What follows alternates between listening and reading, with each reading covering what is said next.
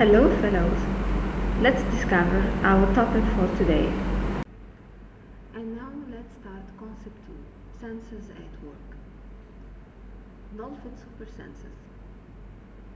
In human, ears are the organs of hearing to listen music.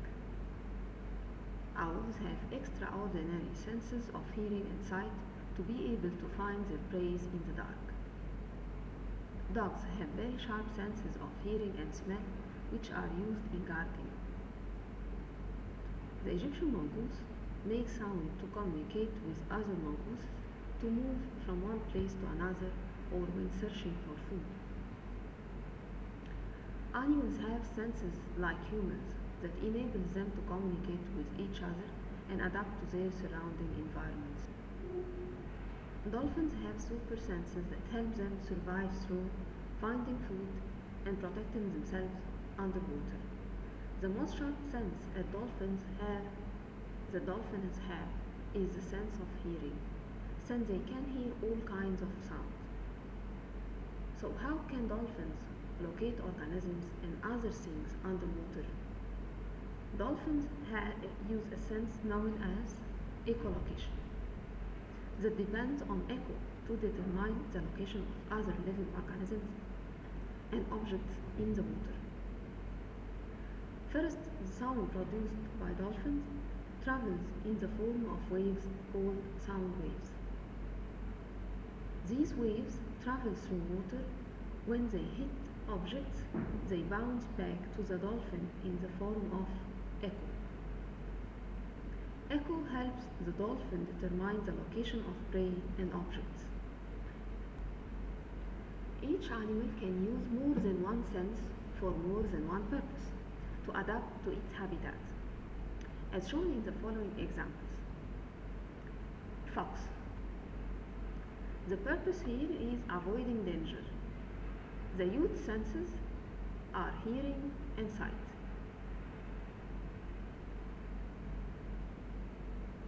And also, as we said before, the Arctic fox and the fennec fox, they have super sense of hearing to allow them to find prey underground. Chameleon. The purpose here is finding food. The youth senses are sight and taste. Dog. The purpose here is recognizing friends. The youth senses are smell and sight. Monkey. The purpose is identifying objects, and the youth senses are touch, smell, sight, taste, and hearing.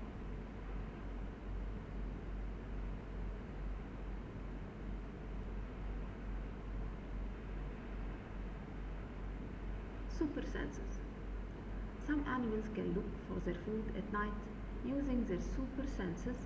These animals that become active at night are known as nocturnal animals. Why do some animals become active at night? First, in extremely hot places, the best time to look for food is nighttime, when it is cooler, because it's too hot, of course. Number 2, some animals hunt food that is only available at night. So maybe the prey is only active at night, so he cannot find it during daytime. Number 3, some animals depend on darkness to hide from their prey and surprise them. So sometimes the animal make the camouflage with night or darkness. So how can nocturnal animals hunt without much available light? Supersensory adaptations of nocturnal animals allow them to navigate safely and find food in the dark. Examples: snakes. Snakes sense heat of the prey's body using a specialized body part in their faces. The purpose is to locate the prey in complete darkness through sensing their body heat. Bats. Bats use echolocation, like dolphins, to find their food. The sound bounced back to the bat helps them to find insects at night, their prey, and move around. Owls. Owls have both extraordinary sight and hearing, bowl-shaped face, and specialized head feathers pick up and amplify distant sounds, then direct these sounds into the owl ears. So the bowl-shaped face of the owl help it adapt to make a super sense of sight, of hearing. Owls' large eyes allow them to detect tiny and faraway movements of their prey that hide in the grass or under the snow. Owls have the ability to turn their heads in all directions to search for prey everywhere. So, talking about senses, we should mention the nervous system. So, what is the nervous system and what does it consist of? Of course, mammals such as humans, elephants, and dogs have the same structure of nervous system, which consists of brain, spinal cord, and nerves. So these are the main organs in the nervous system. Starting with the brain is connected to a big nerve that runs through the backbone called the spinal cord.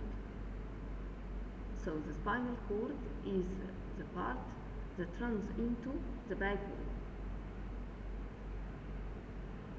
The brain is connected directly to some nerves such as the nerves of the eye and the heart. So the eye and the heart are the two special organs that are connected directly to the brain. And the function of the brain is to control center, it is the main control center in the body. And we are going to explain how. Second, the spinal cord. Spinal cord is branched into smaller and smaller nerves. And the function of the spinal cord, it helps carry messages to and from the body and the brain. Finally, nerves. Nerves are distributed throughout the body and connect the sense organs and the body parts with the brain function. They carry messages from the brain to the spinal cord and other parts of the body, as well as from other parts of the body to the spinal cord and the brain. Here in this example, we can see when our hand is near to a fire, it can sense the heat. So the nerves take this message and deliver it to the spinal cord, and from the spinal cord to the brain. And then the brain translates this message and send another message to tell the hand to move away from the source of fire. So here the brain is the main control center in the body. It translates messages and it sends back message to the body parts to act according to the situation. The nerves transmit information from the sensory organs to the brain in the form of electrical impulses. So as you can see in the picture here, the electric impulses is the form of message that travel through the nerves to the brain. The five sensory organs contain a special type of nerves known as sensory receptors. It means that the eye the ear, the tongue, skin, and the nose have sensory receptors, and they are nerves found in different parts of the body that are responsible for receiving information from the environment, like a receptor. So how does the nervous system work if you smell pizza?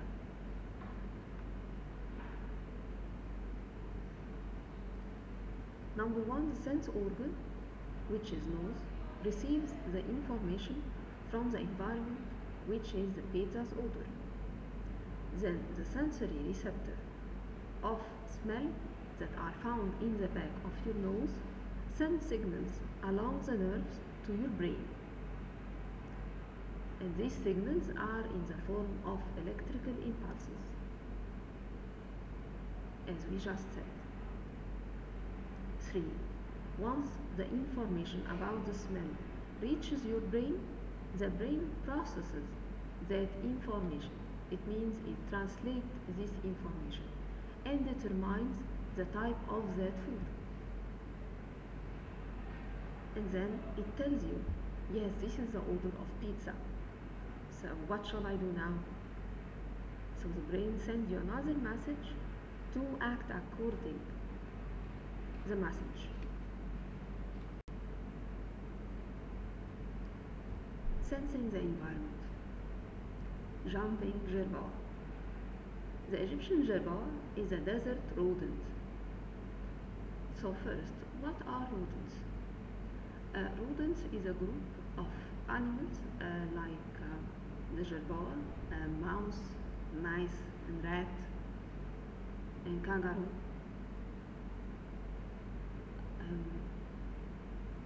So the Egyptian jerboa is one of the rodents, and it searches for food at night. Jerboa adaptations to the environment. We are going to study the adaptation for the jerboa. First adaptation, the jerboa has large and sensitive ears, so it can detect even a quiet snake. And this one, of course, is a structural adaptation because it's a change in the body of the jerboa to help the jerboa adapt to the environment and to allow an excellent sense of hearing. Number 2, jerboas, feet and toes. They have hair to help it grip the sand when it hops and jumps. Jerboa has long hind legs that enable it to jump a long distance. And of course this is as well is structural adaptation. All that we mention now are structural adaptation because they are change in the body of the jerboa to adapt the environment. Number 3, it hops in zigzag patterns so it can escape quickly from danger. And of course this one is a behavioral adaptation. Why? Because it's an act that the jerboa do. It hops in a zigzag way, in a zigzag pattern to escape danger, to escape from this snake, as example.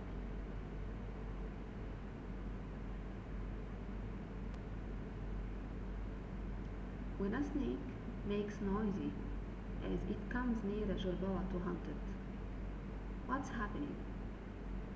So let's test our understanding from the previous nervous system process and how does the message travel through this system. First, the sensory receptors in the jerboa's ears send a message through a network of nerves to its brain. So the sensory receptors, first in the ears, take the message and send it to the nerves, and then from the nerves to the spinal cord, and then to the brain. Number two, the Jerboa's brain translates this message. So the brain is gonna take this message and translate it or process it and let its legs to move. It means that the brain, after processing the information and knowing that there is a snake making noises, so the brain send a message back and now to the legs. Why to the legs? To move immediately away from the snake because it's a danger, so he have to escape. Number three, the Jerboa's strong hopping legs start to jump away from the danger or the snake in a zigzag path. So why in a zigzag path? So the snake cannot predict the movement of the Jerboa. So this one, that's why it is a behavioral adaptation, because it's an action from the Jerboa to have him escape from the snake. The Jerboa's sharp sense of hearing and its strong legs for jumping work together with its nervous system to help it survive. The whole response process of the Jerboa running away from danger occurs in less than 1 second. The time taken by a Jerboa to react to a danger is known as the reaction time. So what's the meaning of reaction time? Reaction time is the time taken by the body of a living organism to react to different information from the environment, such as danger. So imagine if this Jerboa, there is a snake moving and making noises next to it. If he takes 5 minutes to recognize or to take the message and deliver it back, so what's gonna happen to the Jerboa? Of course, it's gonna die because it's not fast enough to escape the danger. That's why the reaction time here takes less than 1 second. Less than 1 second. So this whole process of the nervous system, in our nervous system, takes less than 1 second to react. So how does the Jerboa respond to danger compared to a human?